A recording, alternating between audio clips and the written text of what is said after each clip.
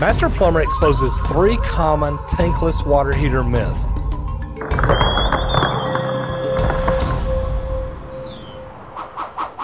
Common tankless water heater myths. Guys, these are things that I hear other plumbers telling customers all the time. I'm a master plumber and I own a residential service plumbing company just outside of Dallas. I get calls a lot to come in behind other plumbing companies that maybe didn't do things right. My question to you is, why do you believe everything a plumber tells you? Now, don't get me wrong, some plumbers are good, honest, and sincere. Some plumbers just want to sell you the thing they can make the most money on. Are tankless water heaters more expensive? Absolutely. And I try to talk people out of them most of the time. Not all the time, but most of the time. Make sure you stay around to the end because I'm going to tell you the biggest reason why or why not a tankless water heater might be the best thing for you. Plumbers sell it as it's just a change out. We're going to take out the other tank type water heater and we're going to put in a tankless. Now, normally there's a lot more to that. Your regular tank type water heater takes no electricity. Right now, I'm talking gas water heaters. But if you do have an electric water heater, it's going to take a lot more electricity to go to an electric tankless. So either way, whether you go tankless gas or tankless electric, you are probably going to need more electricity, or you're just going to have electricity there. Why?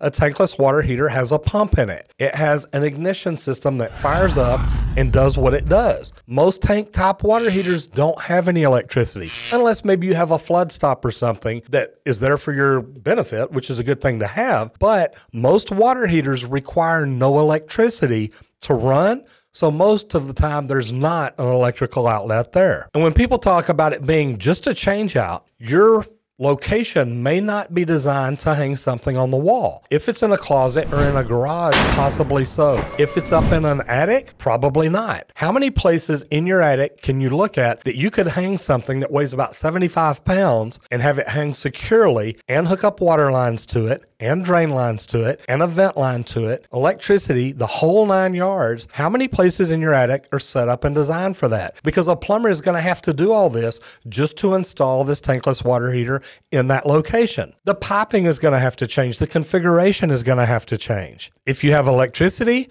remember, more electricity to it. If you've got gas, chances are you're going to need a bigger gas line. Maybe not just a bigger gas line to the tankless water heater, maybe a bigger gas line all the way to your house. Guys, sometimes there have been times we've had to do a complete relay from the meter to the house just to get enough BTUs there. Your existing gas water heater takes about 40,000 BTUs. The tankless that you want to install is about 200,000 BTUs.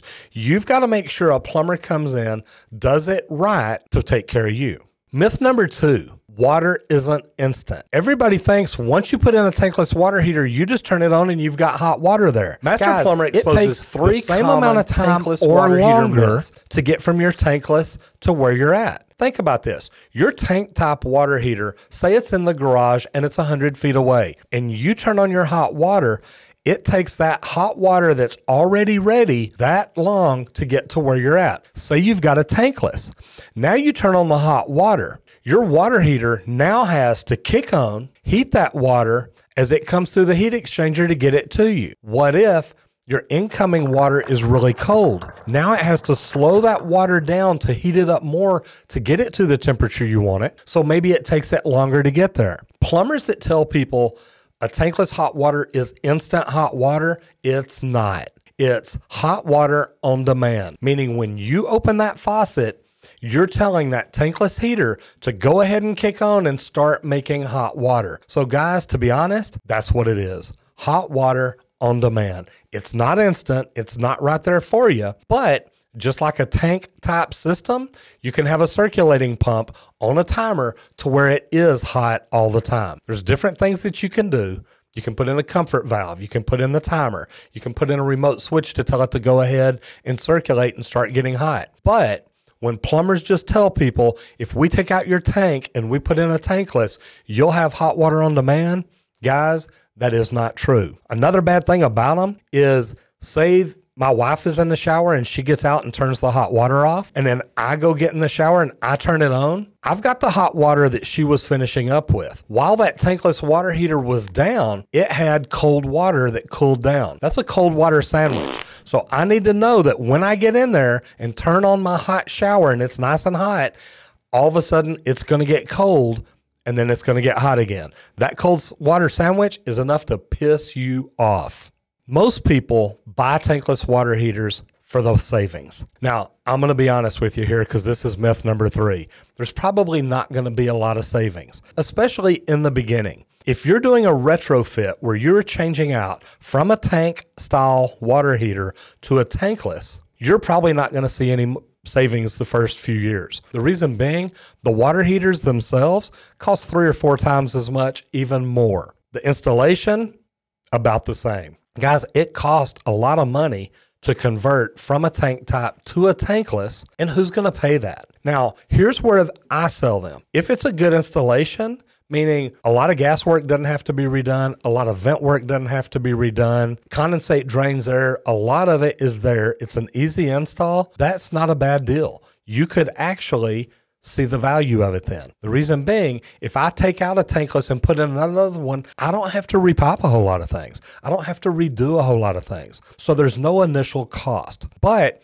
if this is your forever home and you know you're going to live in this house 20 or 30 years, going to tankless may not be a bad deal, because when it's time for a new one, 15 or 20 years from now, pull the old one out, put the new one in. It's not near as hard. So the ROI is going to pay off more in the second and third water heater than it is in the initial one. Think about it. If you've got to redo your gas line, you've got to redo your vent pipe, you've got to run a drain for the condensate, you've got to run an electrical line for the pump, there's a lot of additional expenses there that it's going to cost you to convert. So the ROI may be in the long run. Guys, here's a tip. If you're a plumber, look at people's houses and be honest with them and tell them, say, you know what, this really wouldn't be a good location for a tankless water heater. I know that. I wanted to go tankless, but I live in a 2-story house and would have had to redo the vent pipe through a chase in the upstairs because my water heater's in a garage.